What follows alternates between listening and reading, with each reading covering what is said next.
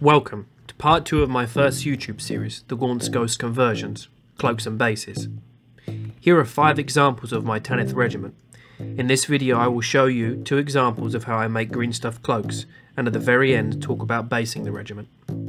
In this official artwork you can see a snapshot of how the regiment wear their cloaks. They are all very different, and I hope to achieve a similar look with this project. So let's make some cloaks. First I make a rectangle of green stuff and begin tearing pieces off until I am happy I have created something that would fit in on a battlefield of the 41st millennia. I use a piece of plastic, in this case an old record sleeve, to help produce fingerprints whilst handling the green stuff. Having some water on hand prevents it from sticking as much.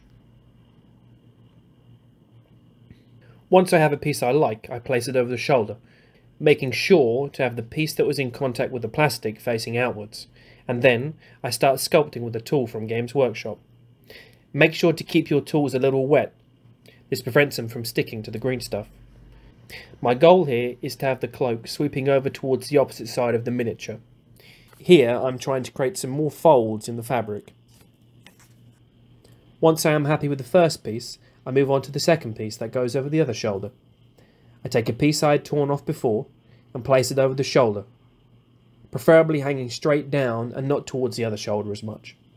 In this case, I fold it whilst it's on the mini, but in the next example I fold it whilst it's off the mini while on the plastic. I think this is much easier than what I did in this example. I fold it because I feel it gives the cloak more depth, more character. I try to create motion by flicking the bottom up as if it was caught by a gust of wind. Something I have noticed while sculpting these first 5, some lessons I've learned. Once the green stuff is on the mini, and unless I totally mess something up, it stays on there. I move it around as best I can to create something unique in the process. I could spend hours trying to get it just right, only again to feel it's not perfect. This is okay. This is art. We will always improve with each mini we create. I start to use other tools where I need thinner lines on the cloak. On these ordinary Tanith troopers, I am not modelling hoods.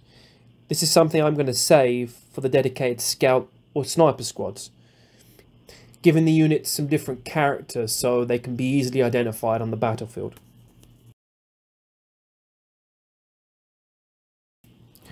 I just quickly adjust a previous sculpt as I wasn't quite happy. That particular sculpt is Sergeant Hasker. So whilst this next example plays, I'm going to do some admin. Thanks for sticking with me this long. I'm going to again talk about the project a little bit before we end this video, basing the miniatures.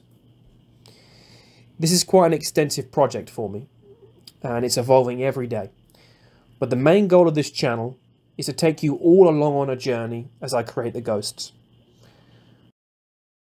Starting at first and only, and perhaps ending with the Anarch. Along the way, we will meet other characters, allied to the ghosts and a few that aren't. I would like to model these also.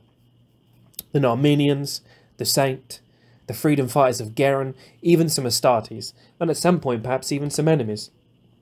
But before I get too ahead of myself, what can you expect in the near future from me? Well, next on the list is painting some of these ghosts. I've already begun to paint some. The ones you will see me paint in this first 5 are Ceglan Varl, Murtan Feygor, and try again Bragg. Keep an eye on this channel if you want to see that. Once they are complete, I'll move on to Ghost Maker and begin a similar process as I build a further squad of ghosts. Anyway, yeah, follow me on Instagram, subscribe to this channel, or give me a thumbs up if you want to see more of the ghost journey. Here, I use superglue to attach a straight silver to each modelled's leg, adding an essential part of a ghost's kit. I then do something I've seen other creators do, and that is to roll a very thin sausage of green stuff out, then flatten it with a toothpick and cut a piece to wrap around the leg as a bootstrap for a knife. Adding these small touches, I feel, really enhance the character of the ghosts. Now for the bases. This is the final test base that I settled on. I went with a base that the ghosts are quite familiar with, A mud-strewn battlefield covered in pools of fetid water, debris from destroyed battlements, and the odd tuft of alien shrub. A battlefield not unlike Fortis Binary, Blackshard, Monthax, Ex-Cardinal or Garen. I use a technical paint from Games Workshop called Sterling Mud to use on my bases for the regiment. I use quite a thick layer. This is just one of the ways I'm trying to create some character differences between each mini. Another thing to note, if you're going to stick your minis on after making your bases, is that there may be a slight gap where the foot sits on top of the technical paint. I just use a toothpick and more of the texture paint to cover this up, and I think it actually creates a better story for the miniature. Here are the first 5 ghosts primed in black and zenithal primed in white. Note on zenithal priming. Zenithal priming with rattle cans is not ideal, but it is all I have for now. Here is Varl, Blaine, Murtan, Feygor and Hasker. Thanks for watching. Catch you later.